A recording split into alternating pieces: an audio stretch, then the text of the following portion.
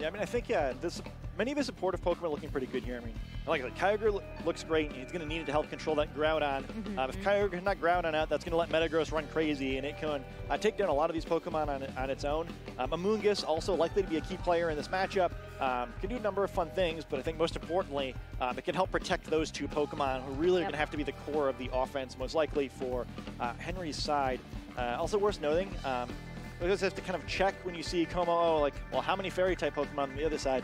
Only one, so any attempts Como makes to use its Z move will at least succeed in the sense of giving it a stat boost, though certainly don't want to face it off against Tapu Koko, who it typically is taught Dazzling Gleam, but that's one thing that will be important for Yuki to learn also. If instead this Tapu Koko is the supportive version with Assault Vest, it usually doesn't know any Fairy-type attacks, which is going to make it a little bit more difficult to deal with.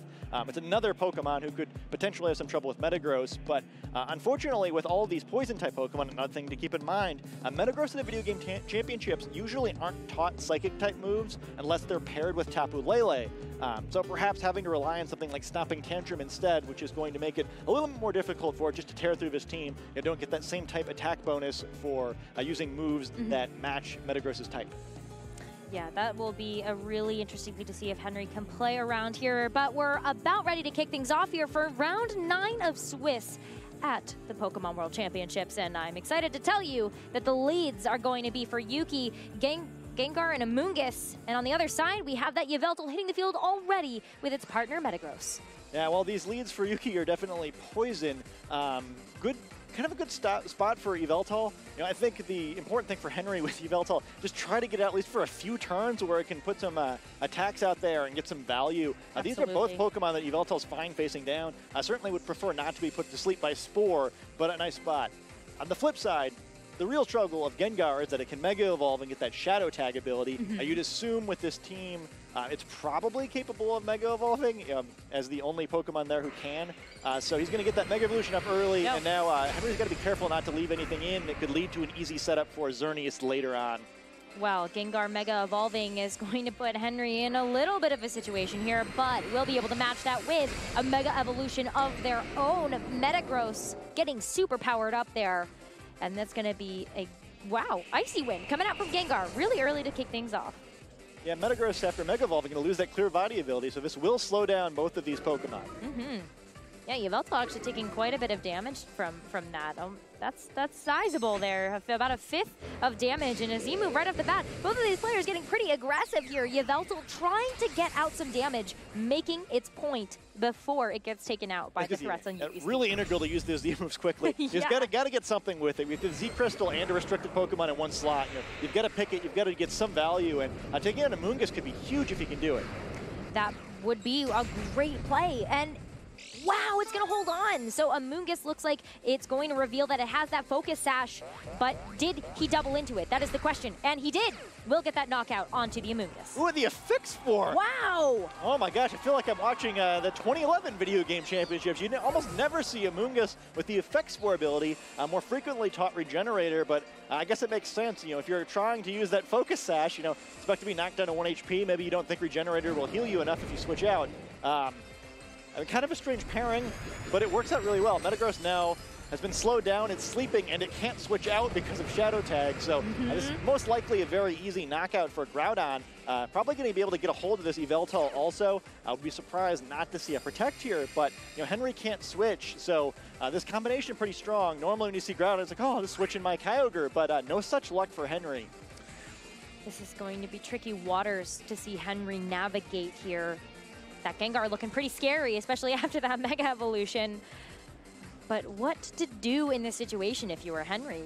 Do you just sacrifice your Metagross? I see a taunt, perhaps trying to play around Yveltal using Tailwind and trying to avoid any potential Sucker Punch as well. Well, the Eruption is going to come out from Yuki's side of the field. It is going to hit both Pokemon here, and it's a double knockout. Wow, Yuki off to a great start here. Yeah, he really cashed in. That's what you've got to do with that Mega Gengar, where it's super frail, so you're not going to get too many of those free Icy wins. Instead, you got to make sure that once you have the advantage, you can take it. The double knockouts are as big. We'll see Kyogre come in here almost definitely, but with only 2 Pokemon remaining, that allows Yuki to switch his Groudon out of battle, bring it back in later, and then finish this match with the control of the weather.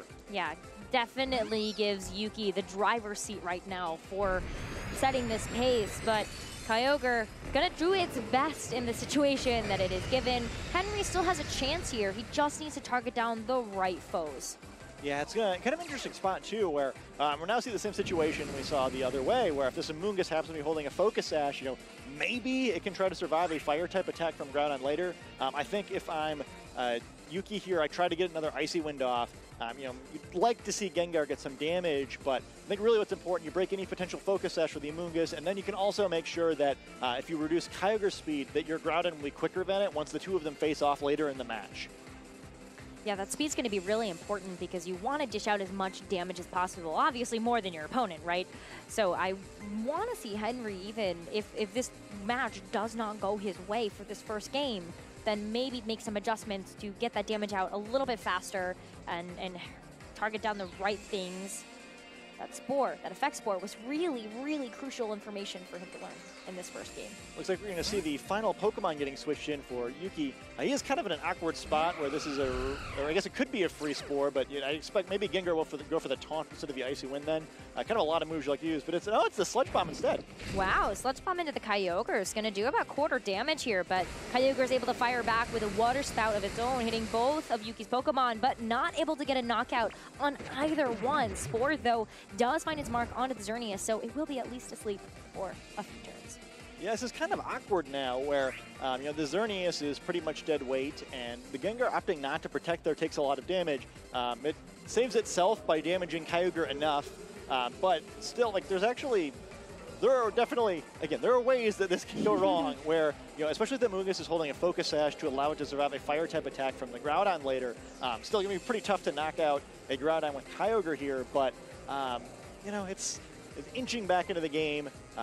If you are on Yuki's side, you're really looking for a way to bring Groudon in for free. On Henry's side, you got to try to maybe maneuver Spore, put that Gengar to sleep, try to knock out both of these Pokemon at the same time so that you can get all the advantage you can. But this could be a crucial taunt. Yeah, Taunt is going to really limit Amoonguss's options right here. Xerneas will take a turn of sleep, so that will bring the counter down by 1. But Ice Beam coming out from the Kyogre will be just enough to finish that Gengar off. Yeah, that actually works out pretty well if you're Yuki, though. You get this taunt down onto Amoonguss, so you don't have to worry about Groudon being put to sleep. Still hasn't done any damage to it, so if a potential Focus Sash would be annoying, but probably not game-breaking. A taunted Amoonguss having to fight Groudon under the sun. It's not a great combination of things. And also, the Xerneas still has a decent amount of health. It might be able to survive an Ice Beam from here, which means there's a lot of attacks that Henry is going to need to get off to close this game. No way now to get rid of Groudon's Sun, so he's going to have to find a way to navigate through it for the rest of this game. Well, Xerneas is still fast asleep here, so looks like that Spore is working out pretty well for Henry right now. But Groudon able to take the first swing in the damage dealing department will be Amoonguss does have Focus Sash. The battle of Focus Sash is, unfortunately for Henry, it's going to be tough to take the same advantage, but it stays alive for now. Well, Kyogre will get a chance to use his Ice Beam, but it is not enough quite yet. Clear Smog going to do the last bit of damage that Henry needed to be able to finish off that Xerneas, and now it's just Groudon left. Yeah, he takes a Pokemon advantage, but... still a tough battle. I was going to say, yeah, I don't know how that helps, because Eruption is still a thing. But I guess it kind of makes sense. I mean, again, one of the situations where really isn't a get-lucky option for Henry. He just needs... or needed Yuki to make some mistakes for him. Yuki wisely doesn't open the doors, gets that Eruption, and he should be able to close out this game pretty easily. Absolutely. So this game 1 probably heading into Yuki's direction unless something goes drastically wrong. But for the next game, I feel like Henry knows a lot of information that's going to be pretty critical into making some adjustments to take a game. Yeah, I mean, it's been pretty interesting watching this one where Yuki is playing that Gengar so brazenly. It's one of the frailest Pokemon that are kind of high-tier options in the video game championships. So usually because of that, you have to protect a lot, play really conservatively. There's been nothing conservative about the way Yuki has played this game, or he's played pretty much aggressively as he could possibly play every turn, and it's paid off for him. It really has, but Eruption coming out from Groudon will be enough to finish off Kyogre, and Yuki takes game 1 of this round 9 of Swiss. Yeah. pretty fascinating match there. You know, the tempo of this match could not be more different from most of the rest of what we've seen, where both sides playing kind of fast there. Henry has to play fast with the Pokemon he started out with, where he just needs to try to get as much value as he can out of that Yveltal before it runs into Xerneas, where Yuki, I think it kind of just is a team playstyle thing. You know, we mentioned in the pregame that his team is very aggressively built relative to most of the rest of what we've seen, so it makes sense that he'd play it aggressively too, right? You know, if you've gotten to this point by playing fast and hard, you don't want to like suddenly slow things down because you're on the precipice of advancing. But it should be interesting to see how this gets played out. I think on Henry's side, what I learned is that, well, I mean, if he's not going to protect the Gengar, like, I mean, maybe they'll have to target a little more aggressively in that slot, but that's also a really dangerous thing to take out of that game one. I mean, because that's not, that's kind of a tactics adjustment, not a strategy adjustment, right? Where it'd be one thing if like, oh, well, I need to bring these Pokemon, they'll have an advantage. It's a little different. We're like, well, I think I can guess what my opponent's going to do, because, the first time you crucially attack into a Protect, you're just going to lose game 2, and then you'll be out of the series. I think with the way that Yuki played that one, that's a really tough series to have fallen behind in. He's probably going to press the advantage and put Henry in some tough decisions where he's got to make calls here. So he's going to have a really uphill battle to try to make it through this game. And if he loses this one, he's out. So Yuki, in their hand, just one more will make it to day 2. Yuki's probably pretty confident going into this second game of this match. But, we saw this before. Henry can't really take everything for granted that Yuki has offered in terms of the information, because look at Alex Underhill's match that we saw a little bit earlier on stream. That was a surprise. You can definitely pull out some of those. But going into team preview here, I think that Henry has at least a little bit of information. Amoonguss is going to be a tricky foe, especially with that Effect Spore. Yeah, I mean, that's another thing to keep in mind in that match, too. I mean, Effect Store is there's a pretty low chance that it activates at all, let alone that it activates if you sleep, which is certainly the worst of the potential outcomes. Not really something you can play around all that much, where you can't really just afford to not use physical moves against, or contact moves, against Amoonguss. But, at least on Henry's side, you got to figure, well, if I play the exact same way, that's almost definitely not going to happen to me again. But it's still something to keep in mind, right? Where if he has the option to finish it off with a special attack next time, he will likely choose to do so. Probably. I definitely feel like Henry played the right way in that beginning of game 1, where targeting down the Amoonguss twice, just thinking that there was a Focus Sash there, was the correct play. So I think that Henry has what it takes to be able to take this game 2, but we're about to find out if any adjustments were made to those leads. Yeah, I'll be very excited to see how Gengar in particular has played this game. I think it's opened the door for a lot of doubt in the minds of both players, where, will that really happen again? Will he try that? Can I get away with that again? Yeah. Is Gengar going to protect? Is it going to be an open target? Really excited to see if that's going to be the case, but it's not going to be Gengar leading the charge here for Yuki's side of the field. Amoonguss does come out, but Xerneas instead of that Gengar. And on the side for Henry, we are seeing Tapu Koko come in as an adjustment. Ooh, I really like this adjustment on Yuki's side. There's a lot of Pokemon that kind of struggle dealing with that Xerneas on Henry's side of the field. So maybe you feel like, all right, well, with this lead matchup, I can get the Geomancy up with a Rage Powder. We saw both sides kind of being a little conservative, but using Rage Powder in that first game. I feel like in this one, there's relatively little choice. Though there is, I think, some temptation if you are Yuki to go for the Spore on Yveltal instead. I think probably what happens if he goes to the Geomancy is that the two Pokemon team up on Amoonguss, perhaps, get that knockout, and then Metagross comes in, and that becomes really difficult to deal with.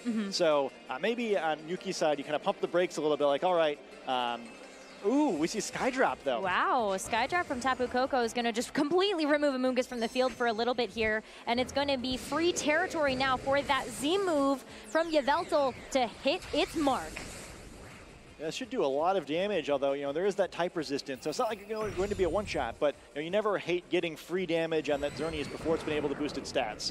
I like that Henry's still going with the aggressive line of play as the opener move here, so Xerneas is going to be in a little bit of a pinch. Yeah, it's pretty solid damage for a resisted attack.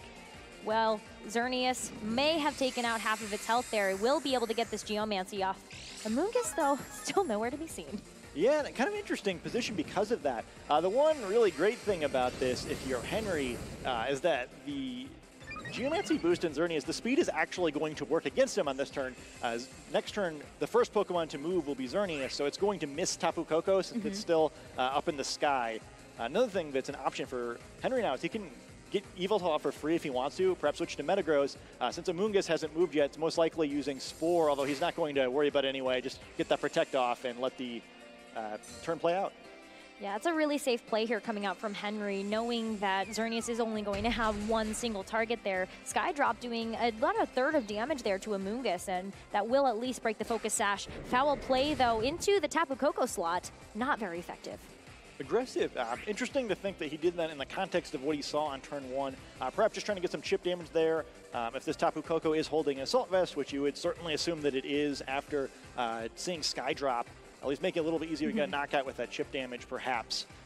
Also, Yveltal, seeing on the field, does get away with it, although it wasn't being targeted this turn anyway, so a bit of a dead turn for Henry, but at least he's got the field reset now. He can kind of adjust. Really needs to play carefully around that Xerneas. Important to get that knockout. Its health's been reduced pretty significantly. The one great thing about doing that is it's going to be right on the edge of KO range from that Metagross, but I can't do that while Amoonguss is around. Can't do that. Sucker Punch does find its mark into Xerneas. Not going to do too much there, which means that Xerneas will be able to fire back with a Moonblast. Tapu Koko on the receiving end of that, and it will get knocked out from that blast. Amoonguss now using Spore. Only target left on the field is going to be that Yveltal, so unfortunately for Henry, that Z-move might be all we see from that Yveltal. Yeah, man, that's kind of a strange turn where it just like, Henry's like, surely he will knock out Yveltal this turn, and no. Kind of cute there where he does get some Sucker Punch damage, and it's not trivial, again, weakening enough that a Bullet Punch would surely get the knockout from here, but instead, Amoonguss getting that Spore off, and it's interesting because not only did he not switch out Yveltal in a situation where maybe you would have expected him to, but he called it because any other Pokemon on the team would not have been put asleep by Spore because of the electric terrain. So nice read by Yuki. I mean, it kind of makes sense for a player who's gone this far using a team like this. He's good at getting inside his opponent's heads, making the correct predictions, and he's close now. Only a couple more plays, and he'll be moving on to day 2. This is where it gets really tough here for both of these players because there's so much on the line with this one game. Henry needs this game win in order to keep his dreams alive of moving on to day 2, and Yuki needs this one to actually move on. So Metagross will be able to Mega Evolve here, and now we're seeing a very signature move from the Amoonguss. Rage Powder, just try to take the pressure off of Xerneas so it can get off a Dazzling Gleam. Yveltal gets knocked out by that, and Metagross takes that one on the chin. Yeah, I'm going to have to try to knock out this Amoonguss, though. If it survives this attack, it's almost over. Really important to pick up this knockout here. Wow, it will get the knockout, and Amoonguss will have to leave the field. Yuki not looking too good after that one. Definitely was relying on Amoonguss to help set up some extra turns here. Still, this is a big lead, and we have a similar situation we saw last game where Henry only has 2 Pokemon left, has to bring in this Kyogre. Como-O coming in for Yuki. We get to see his, well, not his final Pokemon, but you've got to assume that the Pokemon in the back is Groudon, going to be able to switch in for free now. But some real danger, too. Metagross almost... It's very difficult to make the read to not use Bullet Punch on Xerneas this turn because if you get it wrong, you're probably eliminated. But because of that, perhaps Como-O can get a cheeky attack off. There's some temptation, I guess, to Ice Beam that slot with Kyogre. But you're pretty happy here, I think, if you're Yuki. Yeah, he looked a little wary after losing that Amoonguss, but I think you're right about that. That Groudon has to be in the back, will be able to take control of the weather that's on the board right now. But both of these players, knowing that it's coming down to the wire, taking as much time as possible to think about all of the outcomes. Yeah, this one is super close where, he does go for the Bullet Punch. Ooh, he does go for the Bullet Punch, goes into the Xerneas slot. Is enough to get the knockout, so Xerneas will not be able to do any damage this turn. This is good for Henry, holding on to this one. But it's time for Como-O to make its move here. Ooh, this is going to be real spicy. Yeah, I think the special defense boost for this should be enough that Como is not only going to get some damage off, but will likely be able to survive an Ice Beam to see another turn, and it's going to be close, but Yuki looking good. I love this animation. Clangorous Soul Blaze.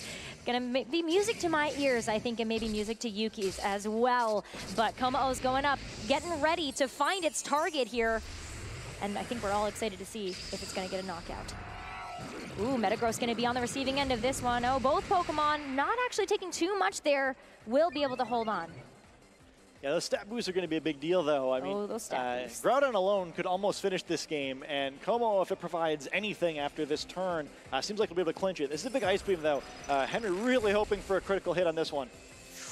That's quite a bit from the super effectiveness, but it's actually not going to be enough to knock out that Komo-O, so it will survive another turn. And with this next one, we're going to see what Yuki's fourth and final Pokemon is, and it is that Groudon. Yeah, I mean, unfortunate to lose the Xerneas there for Yuki, but he is able to get the Groudon in completely safely, doesn't take any damage. We've already seen the Groudon, at least last game, move before the Kyogre.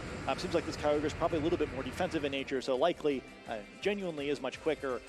Certainly don't see Metagross knock out Groudon in one hit very often, especially with a Komo there that might be able to knock it off before, or knock it out before it moves. So you got to think long and hard if you're Henry here. You know, it's like, is there any way I can pick this up? But Yuki's put himself in a really, really good position, and maybe just a turn away from moving on to day 2 of the Pokemon World Championships. Ooh, it's coming down to the wire here, but both players are ready to make their moves. Bullet Punch going into the Komo-O slot is not enough to actually knock it out here, which means that Komo-O gets a chance to fire back. Both Pokemon going to be on the receiving end of this one. Metagross hangs on just by a thread here. Kyogre will be alive for at least a little bit longer, but Groudon gets to move first. Eruption, probably enough to finish this one off, and that means Yuki is going to take this game and move on to day 2.